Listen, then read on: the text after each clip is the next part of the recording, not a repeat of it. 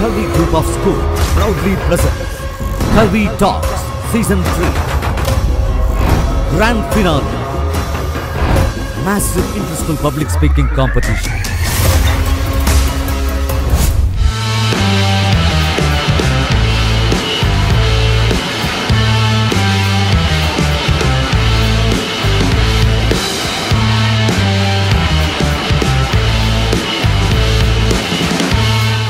Hello everyone, I'm Yogasri of Grade 6 from Kalvi International Public School, Naguri. Have you ever heard of wearable technology? Well, wearable technology is a type of electronic device that you can wear on your body. It's like having a mini computer right on your wrist or even on your clothes. One popular example of wearable technology is a smartwatch. A smartwatch looks like a regular watch, but it can do so much more. You can use it to check the time, of course, but you can also use it to track your footsteps, monitor your heart rate, and even receive calls and messages. It's like having a phone right on your wrist. Another example of wearable technology is a fitness tracker.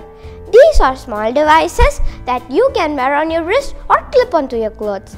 They can track how many steps you take, how many calories you burn, and even how well you sleep. They are great for helping you stay active and healthy.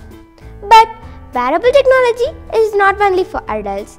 There are also smartwatches and fitness trackers designed specifically for kids. They can help you stay active, remind you to drink water, and even track your chores. It's like having a personal assistant right on your wrist. But wearable technology is not only fun, it can also be very useful. For example, some smartwatches have GPS, which means that they can help you find your way if you get lost. They can also help you to stay connected with your family and friends even if you don't have a phone. However, it's important to remember that wearable technology should be used responsibly. It's not meant to replace humans' interaction or physical activity. It's just a tool to help us in our daily lives. In conclusion, wearable technology is a fascinating and useful invention. They can help you stay active, connected, and organized.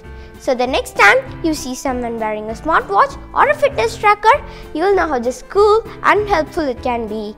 Thank you and thank you for listening. Ini Sarvadesha Kalvi Samanyargalukku. Kalvi Group of Schools